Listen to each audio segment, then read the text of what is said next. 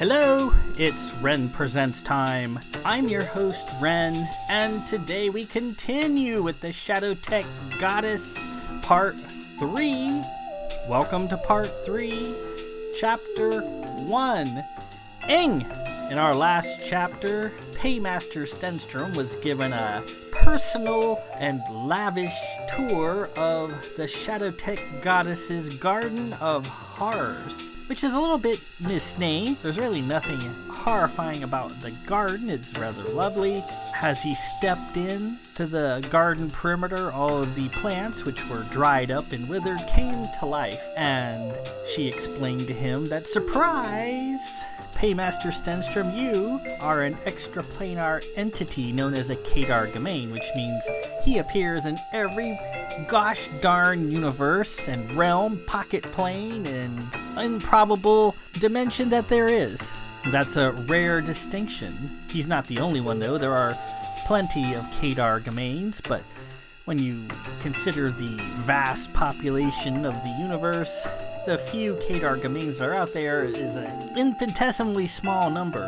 There's men Kadar domains, there's female Kadar domains, there's ones that are forces of nature, weather events, ghosts, and other assortment of odd things. And their role in the greater scheme of things is to serve the function of an antibody, protecting the body from deleterious agents should unauthorized persons cross from one universe to the next. It's the Kadar Domain's job to take them down, and they are drawn to the Kadar Domain one way or the other. Once they come into contact with the Kadar Domain, they are supposed to destroy them or get them hence out of thy universe and to whatever pocket plane that is easily convenient. That's their job. They didn't ask for this job, they didn't apply to this job, but that's their job. And they are rewarded with power unheard of, favor, with privilege. That's a bad word these days, isn't it? But that's what they get. They have the love of their Merthig, their soulmate. And the Merthig sort of completes the Kadar Domain, supercharges them into unheard of power levels. We're talking Dragon Ball Z power levels. And the Merthig, as a reward, it's a symbiotic relationship where the Merthig gets some of that power for themselves. And all these entities, these horrors, if you will, are located throughout the garden in statue form. Paymaster Stenstrom finds a statue of Gwendolyn, of Melazar, of Private Tara, and some other people, of Cat, of this creepy entity known as the Tempest Findal, who is even now seeking to suck him dry like a tarantula spider. And that the Tempest Findal is relentless and frickin' nuts, but capable of feeling remorse for what it has done, capable of creating arcane trinkets that will thwart itself from sucking the Kadar Domain dry. And if they happen to do that, and the Kadar Domain fades from one or more planes of reality, they become a Kadar Gogol, which is powerless, the one who is almost everywhere. Captain Duval was a Kadar Domain. He could summon the Hall of Mirrors to it. He called it St. Mary's Axe, but then the Tempest Findal got to him, sucked him dry, and he became a Kadar Gogol. And you don't want that. You don't want that. The Shadow Tech Goddess then gives Paymaster Stenstrom a Shadow Tech Bullabung, which is supposed to protect him from the effects of the Tempest Findal, and the chief of which is its ability to create this indescribable withering wall of fear. That's kind of a tongue twister.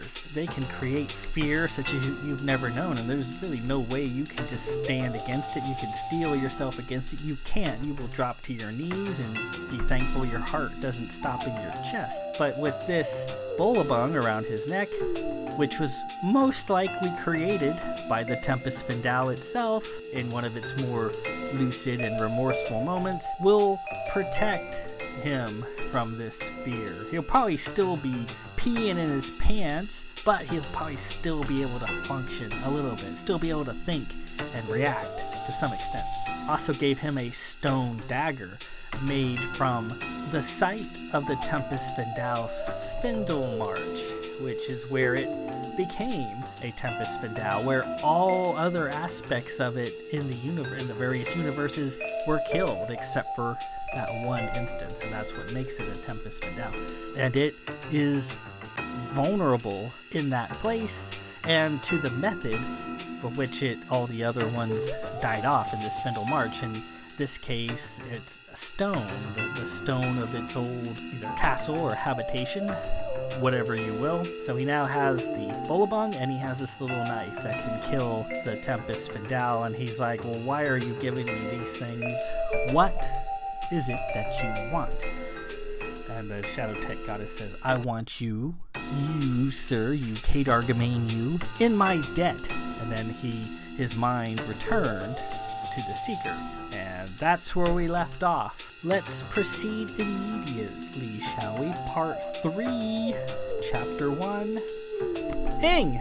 Stenstrom was still recovering from his bout of gift valve. He recounted to Gwen his experiences, all that he'd seen, the hall, the legions of women, the Garden of Horror, and the otherworldly woman who called herself the Shadow Tech Goddess. Gwen had sorted through his thoughts to assist him in analyzing his dreams. All she saw was a black void. Being a very logical person, Gwen deduced that all he experienced was a gift valve-fueled hallucination, tinged with bits of partially remembered detail from his experiences in Clovis. But it had certainly seemed real to Stenstrom, so he asked her to research some of the terms the Shadow Tech Goddess had used. Kadar Gamain, Tempest Findal, Murthig, Merton, Covis, Kadar Gogol. She checked the ship's archives and library.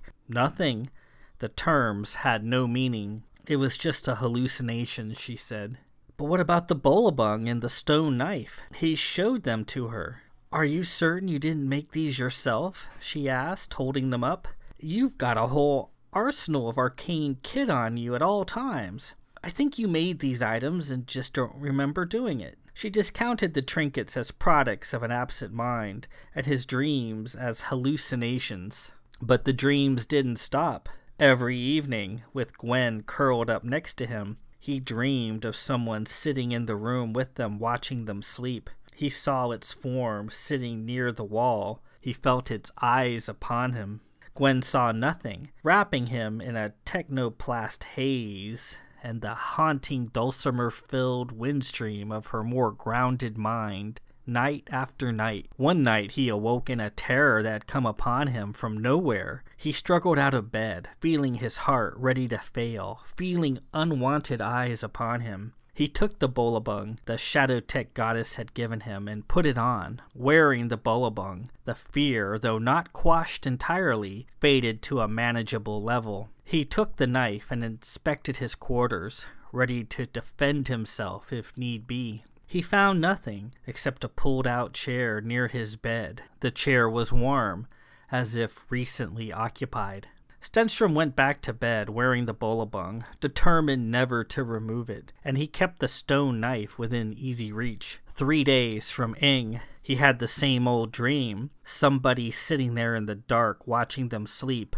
Only this time, the figure spoke. Better wake up. Then, noise, confusion. Someone was attacking the ship through the night of space. Ambushed! The Seeker, being an old straylight, had a minute blind sensory spot on the aft dorsal quarter of the ship, a flaw that had never been suitably corrected due to the stiff framework of the vessel. It was an issue easily compensated for by flying in a slight zigzag pattern. However, here in the middle of nowhere, the helm was flying the ship straight and true. The enemy ship came blasting through the blind spot, the attack precise and well placed, hammering the underside of the Seeker, taking out SM coils 1, 4, 6, and 8 in the first few moments. He started to yell a command to the comm, but nothing came out of his mouth. Through his windows, he got a good look at the attacker as it soared past, a Sprint-class League vessel. It was the George Parr. It had to be. In his dream, he whirled in mute frustration. How? How were they found? SAR beams crashing into the hull, gases venting, debris flailing out and sparkling. He tried to bark out the order to return fire, run out the damn guns and open up, loose the canisters. Again, nothing came out of his mouth. The door to his quarters opened and 2 figures darted in. The figures fetched both he and Gwen from bed. He was dressed quickly in the dark. Then he was helped out into the corridor along with the limping, sleeping Gwen. No, I need to be on the bridge. The bridge! He was being led down to deck 10. The solid structure of the ship rocked again. Beat this goddamn tub to quarters and return fire! And then he dreamed of fog and hands raised in prayer, a yellow star in the distance, fog all around.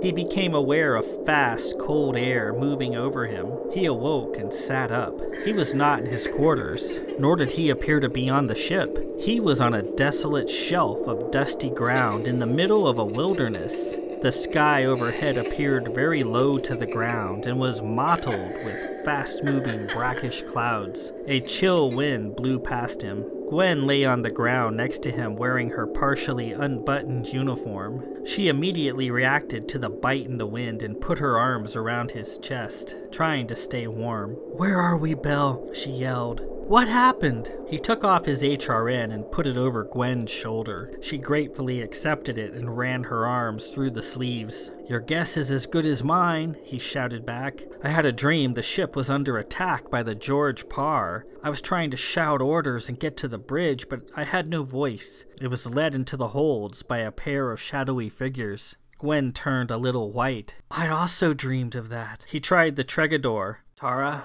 you there?" He expected the worst. "Tara!" Thankfully, she answered. "Belle, creation, where are you?" she replied. "We thought you'd been sucked out or something." "I'm not sure where I am. I'm on a planet's surface. I don't know where or how. Gwen's here with me. Never mind us. What's your status?" "We're nominal, still getting damage reports from all over the ship.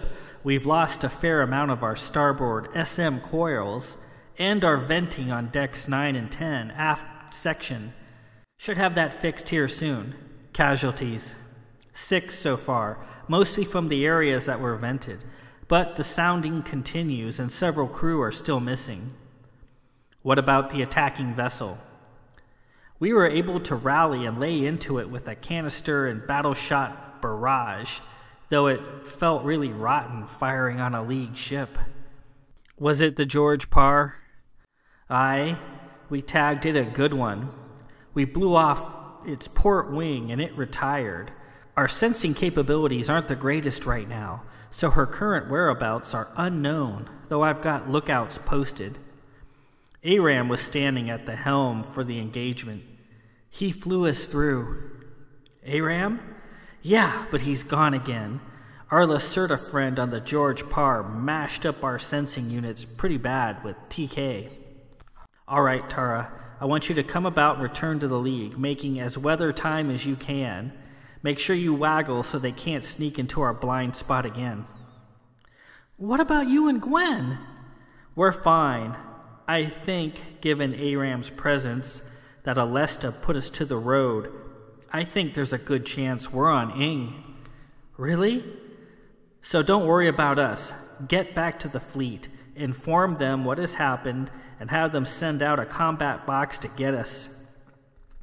We should be fine until then. Perhaps, in the meantime, Alesta and Aram will collect us. One can only hope."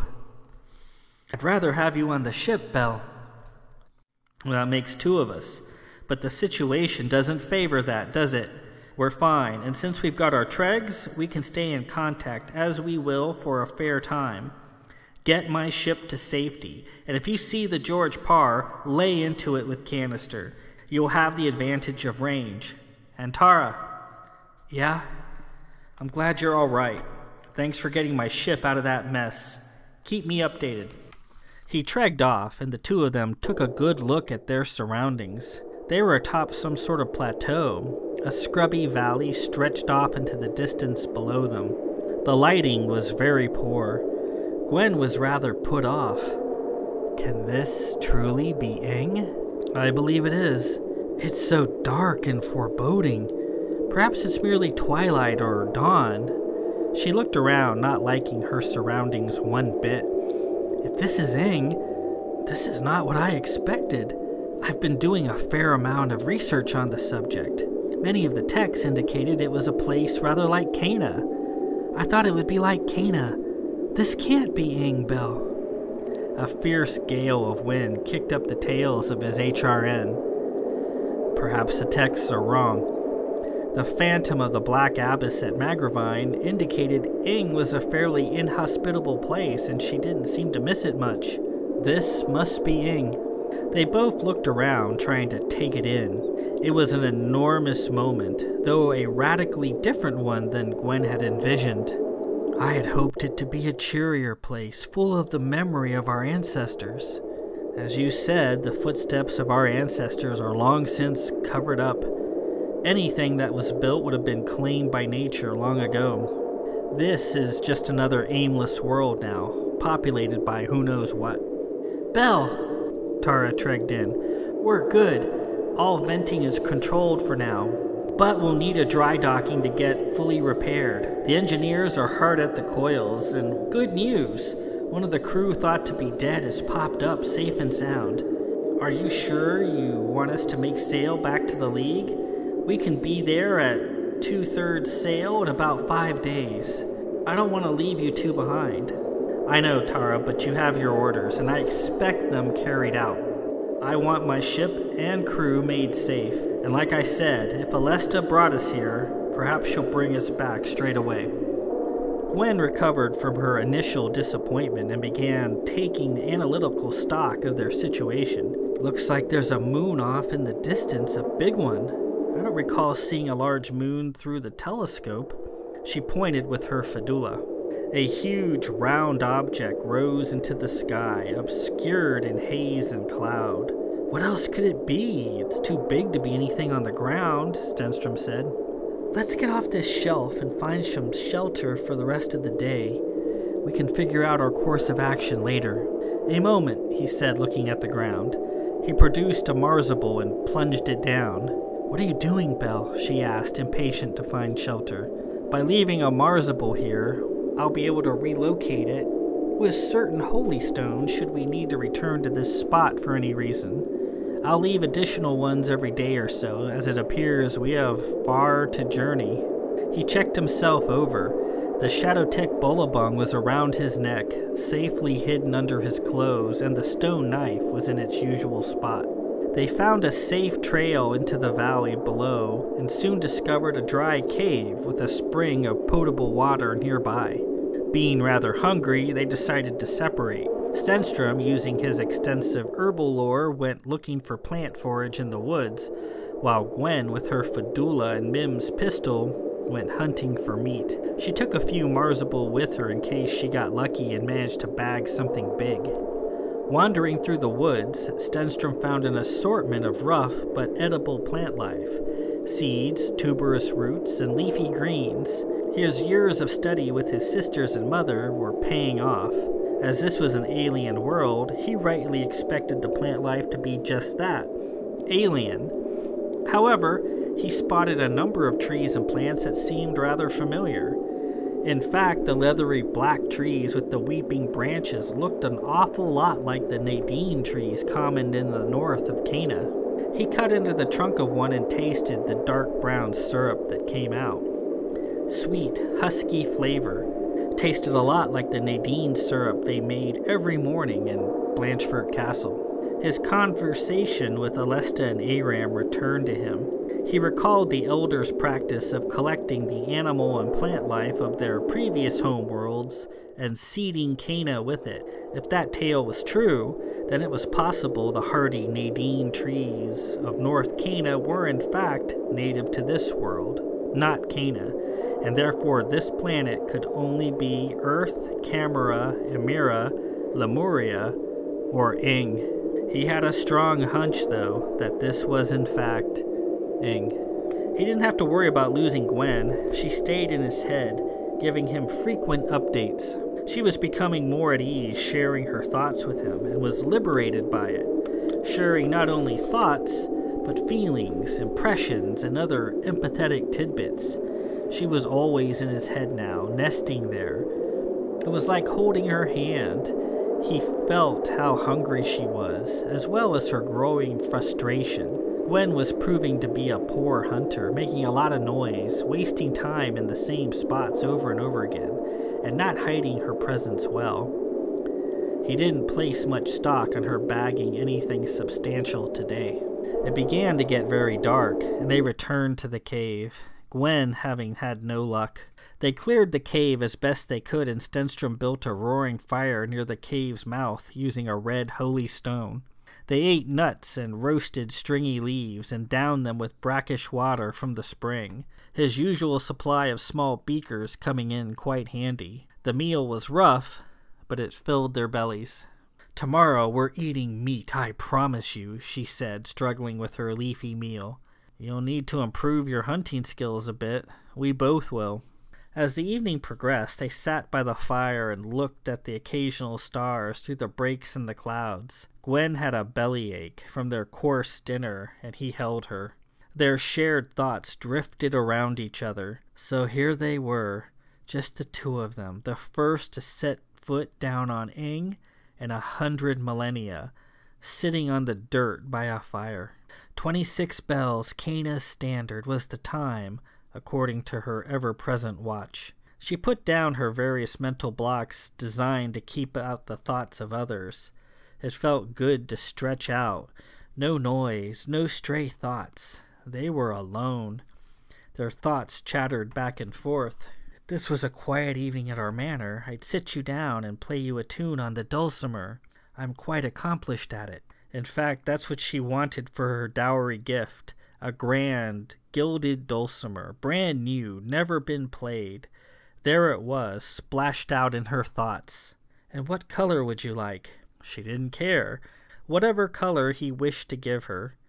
Visions of a midnight blue dulcimer, or a red one, or possibly provincial pearly white flashed across her thoughts. And then they'd play a game or two of cards. She dreamed of such evenings with him. "Though I'm a far-flung adventurer in the fleet, I'm really just a homebody at heart. I love being home." She wished they had some cards now. He laughed and waved his hands. A fine deck appeared, and Gwen gasped. "How did you do that?" she exclaimed, taking the deck and sorting out the cards. "Magic, remember?" "Hold up." His voice. They had shared the evening and not spoken a single word. It had all been in his head. Amazing how fast he'd become accustomed to Gwen's telepathic ways. The words of the Shadow Tech goddess came back to him. Murthig. Symbiotic relationship. She draws a great deal of power from you. She shuffled the deck. For the card game, she decided to use her voice to teach him how to play. "Very well, Lord Belmont. I'm going to introduce you to a game called Crazy Eights." Cheered by the cards, warmed by the fire, Gwen crossed her legs and dealt the cards, and they played in the flickering firelight. 2 stars there in the north, and a smaller greenish one to the south, and I think I see a nebula on the western horizon. Damn clouds. What time is it? Goodness, it's 2 bells. He awoke some time later. The hard ground of the cave bothered him a bit. Actually, it bothered him a lot. He'd have to find bedding or create a hammock of some kind. Sleeping on the ground was too much. Gwen was gone. She had been tucked into his side when they had finally nodded off after an hour or two of cards. He could feel the wedge of her thoughts buried in his brain. It didn't trouble him as much anymore. He'd become used to it. He sat up. Gwen sat at the mouth of the cave. She was wearing his HRN and apparently nothing else other than her watch. He could see her bare feet and legs stretched out in front of her. Her clothes were all neatly folded nearby in typical Gwen fashion. He got up a little stiff and joined her. She had efficiently cleaned out his pockets, an impressive volume of holy stones, all organized into colored piles, arcane bits of Tyrol kit, pens, paper, string, cinnabar strikers, lockpicks of various kinds, silver candlesticks, and the Shadowtech goddess's stone knife were all laid out in an orderly fashion.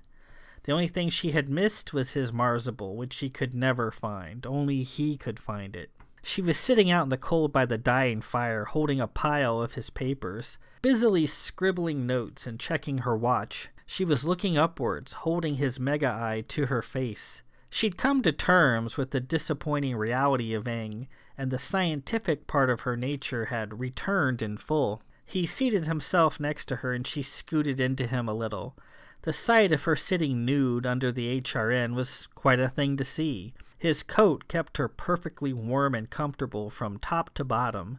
She didn't need anything else. "What are you doing?" he asked. She reached out and put her warm fingers to his lips. "Shh." She wanted him to share his thoughts with her. Talking was unnecessary, pedestrian, the way other people did things. Here on Aang, let them truly be together.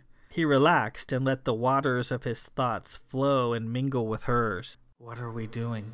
She was trying to map the constellations and accumulate data as they went. She was very empirical and thorough, keeping a running log of sun up and sun down, moon cycles, charting the stars, that sort of thing. She planned on doing this every night. The sun went down precisely at 22 bells, 15 beats. All this information shall be invaluable when we return home.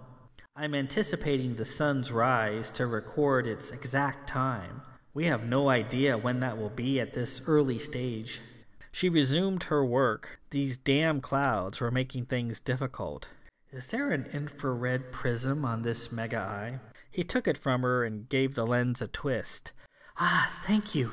She kissed him and took it back. A few random thoughts of taking up the hem on his coat crossed her mind. It dragged to the ground when she wore it. "As it fits me just fine, we'll leave the hem where it is," he said aloud. At least he thought he'd said it with his mouth. It was hard to tell anymore. She giggled. She entertained a few passing thoughts of breakfast, something warm and comforting, and she indulged in an erotic flash of what sex would be like on the hard ground. "After the sun comes up and I record the time, let's have sex." A large break in the clouds passed overhead, and she made more notes. "Until we secure a steady source of food, we probably want to conserve our energy." She silently agreed. She reached over and handed him her scabbarded ferdula. She wanted him to be a deer and etch their names into the wall of the cave somewhere. They needed to create tangible proof that they had been there. That was crucial. Screw that bitch Sherlamp. "Oh, look at that constellation." She plotted its shape in her notes and recorded the time of its rising. He pulled the blade from its scabbard. The fedula was a tiny, rapier-like sword that felt flimsy and tin-like in his hand. She objected to him holding it in such a limp manner. This wasn't a gilded museum piece or a show pony. This was her fedula. She fought the Lacerda tooth and nail at Caroline with this tiny weapon. She took it from his hand. "Tin-like show pony, eh?" She promptly plunged the delicate blade into the solid rock of the cave floor, burying it near to the hilt in a shower of colorful sparks. Her thoughts came in a bundle. "It's made of a blend of metals found in a unique quarry near our home in Zenon." Images of a rubble-strewn rock quarry entered his mind. A tiny Gwendolyn standing there with her father and her sisters, digging, finding bits of shiny metal gummed up in the rocks. Gwen sunburned with a basket full of rocks, a large hat tied to her head to help protect her skin as she dug. The smelting and casting. Gwen watching the craftsman hammer the metal she'd picked from the quarry with her own 2 hands. "I'll show you someday soon. I'll take you there. It's a place of riches. I'll show you it all." She then pulled it back out of the ground and showed him the blade. Perfect, just as stainless, delicate, and unnotched as before. Gwen put it into his hand, then got behind him and demonstrated how to properly hold it, guiding his arm with her arms. Not being a swordsman, he was clumsy with it. No. Here, adjust your grip. Like this." He felt the contour of her naked ribs and stomach behind him as she silently instructed him. Effortless, he carved their names into the wall of the cave. Here was Lord Stenstrom and Countess Gwendolyn of Belmont, South Tyrol, rediscoverers of the planet Ing. March 17, 004772 AX. As before, we walk here again. A crimson diamond appeared in the east. Dawn. Gwen grabbed her notes and pen. March 17th, sunup, 5 bells, 26 beats, or 5:22 HST. Later, Gwendolyn, after her long night, was sound asleep next to him, still nude within the posh safety of his coat, one of her arms draped over his shoulder. His mega-eye weighed down the stack of notes she'd made, and his pen was neatly arranged near her head. He groaned. His innards felt rough from dinner last night. Sashing his ince, he let Gwen continue to sleep and set out to find more forage, preferably something a bit more protein-heavy and easy on the digestion. He felt a bit naked without his HRN as he set out into the scrubby woods in his linen shirt, but Gwen needed it more than he did right now. It was cold this morning, probably somewhere just above freezing, though he'd felt the temperature rapidly rising with the sun. He wandered through the old forest, finding more of the same from yesterday: seeds, coarse leaves, and roots. He gathered various bits, though he didn't relish the thought of having to eat them again. Ah, look there! Through the trees he spied a vast meadow. On a distant hillock in the center of the meadow, he thought he saw a robust ground covering of white flowers. Flowers meant the possibility of fruits and berries. The petals themselves might be rather succulent. Flowers also might attract some type of insect life, which might in turn attract larger flesh-bearing predators such as birds, which might even bring larger game. Stenstrom had never considered himself much of a hunter and was rather a pacifist when it came to animal life. He was, however, somewhat amazed by how quickly the veneer of civility and pacifism fell away when faced with the mother of all realities, an empty stomach in a barren land. Adoring animals was best left for another, more satiated time.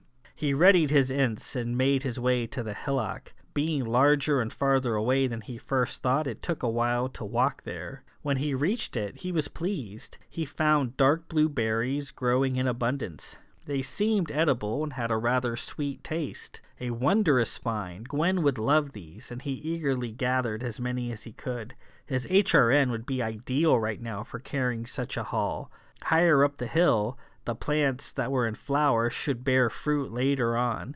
He marked the hillock with a marzible. Off in the clear morning distance, he saw the same gigantic moon Gwen had pointed out yesterday, hulking low on the horizon and appearing rather mottled and brown in the morning light. It seemed to be in the same position as it was yesterday. He continued his work, picking sweet berries with abandon. He cursed the loss of his HRN, stuffing berries into his pockets. He'd probably need to return and get more. He'd head back to the cave and bring Gwen and his HRN along with him. That moon, the huge moon on the horizon, hadn't moved one little bit in all this time. In fact, as he watched the morning sky slowly fill with clouds, he was certain he saw a cloud disappear behind the moon. Therefore, it could not be a moon. It had to be something colossally huge on the ground. Something so large, the very thought of it sickened him to some extent. He hurried back to the cave and woke Gwen up. "You're sure?" Gwen said as she chewed her breakfast of berries, popping in one after the next. I'm certain. Let me see, she said, her nest of mentality opening up. She gently sorted through his thoughts and saw the image of the giant sphere in the distance with the clouds moving behind it. So what does that mean? What could it be? I really don't know. I have a feeling that our destination is that thing, whatever it is. Aram's instructions weren't clear, and Professor Sherlamp certainly gave us no insight. Perhaps that monolith yonder is a structure of some sort. Perhaps that is the shrine of Paymaster. Belle, that thing breaks the clouds. I'm just saying, I think we should make our way in that direction. It's an obvious point of interest in any case. Gwen finished the berries. All right. What are we waiting for? She stood, still nude other than his HRN. Your clothes, Gwen. She laughed. You know, being here all alone with you is rather liberating. Why bother with clothes other than stout shoes to protect my feet? Seems pointless, really. She took off his HRN and handed it to him. She instantly recoiled, feeling the cold hit her full. Teeth chattering, she quickly dressed, as Stenstrom gathered the objects she'd removed and returned them to their proper place in his coat pockets. Her fleet uniform was poorly suited to the cold conditions, and he didn't need telepathy with her to understand how desperately she wanted his coat back. He handed it over. You're gonna have to carry everything if you're gonna wear my coat. He reached in and pulled out his marzible, startling her. Where did that come from, she thought. I emptied your pockets. He let her see it, holding it, testing its well-balanced weight. She wondered if she was holding it correctly. Gwen, being a master swordsman with a full-size blade, was not a dagger user. Like this, he said, taking it from her. Quickly moving his hands, the marzible vanished. He shook his hands, and 3 appeared between his fingers. I know what you're thinking, that these are all extensions of the original one I just showed you. As long as I have the original marzible on my person, I can produce as many of these extensions as I choose. I'm never without another marzible to throw. I'll wager one of these will fetch us dinner this evening. Dinner. Food. She smiled. She was hungry. He felt the blossoming emptiness of her stomach, even after her breakfast of berries. They set out from the cave, Stenstrom retracing his route through the woods to the hillock. They climbed up the side and gathered more berries, Gwen doing more eating than collecting. There was the huge round shape in the far distance to the west, low on the horizon as before. He pointed it out to her, and she stopped eating in mid-chew, amazed at the sheer size of it. Her logical, scientific mind had trouble accepting that such a thing could be artificial. He thought it might be a statue, possibly a Paymaster himself. Impossible. Why not? What does an elder look like? They don't look like anything. They're ethereal. They are not. Regardless of their silent disagreement, it was clear that the massive shape in the distance should be their destination. They finished up on the hillock and set out, moving west through the forest. Eventually, the forest gave way to a long, open steppe-land dotted with hillocks, a very unique sort of landscape Stenstrom had never seen before. This was Ing, an alien world after all, regardless of the fact that many of the tree and animal species he'd spied looked familiar. They looked about, seeking to discover some trace that their ancestors had stood upon this cold, forlorn ground. But as Gwen had mentioned, too much time had passed. Other than the gigantic shape in the distance, they saw nothing but wilderness. Gwen's open mind ticked out nuggets of logical information. Nothing of our people will be left upon the surface. Nature will have reclaimed it all. 100,000 years is a long time. Anything left of our ancestors would be underground, where the forces of time move at a slower pace. What about the giant-sized eminence ahead? It seems to have survived nicely. I dispute that is an elder-made construction. And on it went. Silent, friendly banter conducted between two people who would one day be married, walking alone yet completely at ease in each other's company. The climate was relentlessly windy and cold. Good thing for his HRN, for Gwen would be suffering without it. They followed a shallow stream of clear, cold water twisting through the hullocks. Stopping for lunch, Gwen gathered materials to sustain a fire while Stenstrom fished in the stream. He had a bit of success, managing to snag a few odd creatures resembling eels with his thrown marzible. They cooked them and ate, both savoring the taste of meat on their tongues. They stared at the huge, round object dominating the horizon. And with that, we conclude Part 3, Chapter 1, Ing.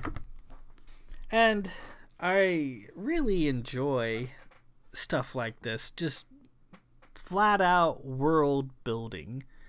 Even though this world is bare and sparse, it's still fun creating this fictional place that used to be the home world of the League, but so much time had passed that it appears, at least in this part of the planet, that anything that was built on the surface is long since fallen back to nature.